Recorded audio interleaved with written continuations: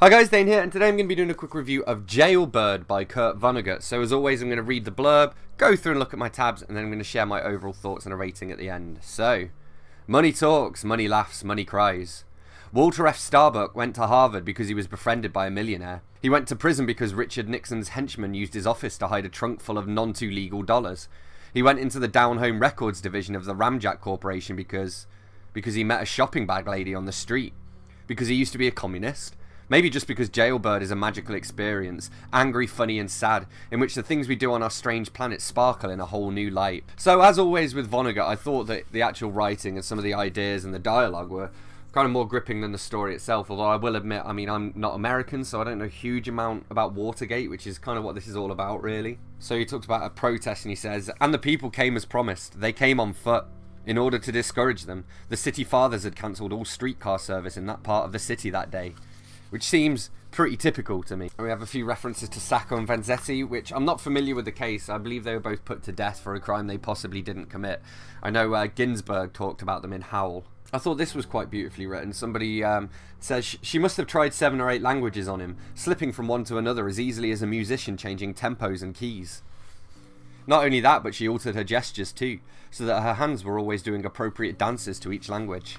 I thought this was funny. This character says this, and this is kind of how I think. "How can you speak of love to a woman," she asked me early in our courtship, "who feels that it would be just as well if nobody had babies anymore, if the human race did not go on?" There are some references to Edith Piaf, the French singer, who was one of the best vocalists who ever lived, really.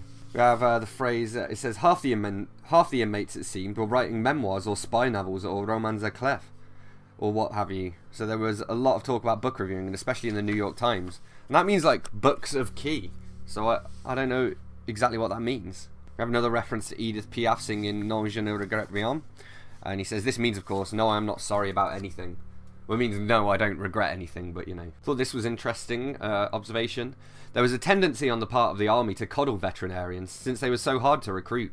They could make fortunes on the outside, especially in cities, looking after people's pets. This was why they gave Fender such a pleasant private apartment on the end of a dock. Oh yeah, my book is falling apart a little bit as well. We have a reference to the Radium Girls as well. Obviously not the book, but with the concept. It went like this. In the 1920s, the United States Navy awarded Wyatt Clock a contract to produce several thousand standardized ship's clocks that could be easily read in the dark. The dials were to be black. The hands and the numerals were to be hand-painted with white paint containing the radioactive element radium. About 100 Brockton women... Oh. No, just typo. About 100 Brockton women, most of them relatives of regular Wyatt Clock Company employees, were hired to paint the hands and numerals. It was a way to make pin money. Several of the women who had young children to look after were allowed to do the work at home.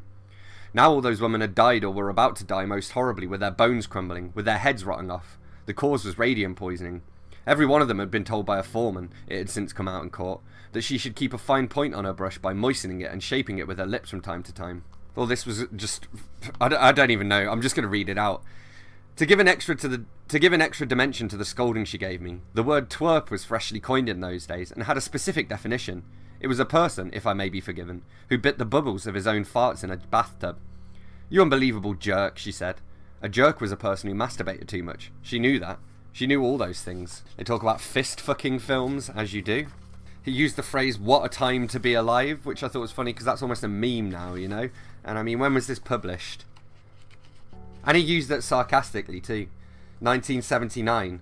So he said a drug mother basically let a baby get mauled to death. What a time to be alive.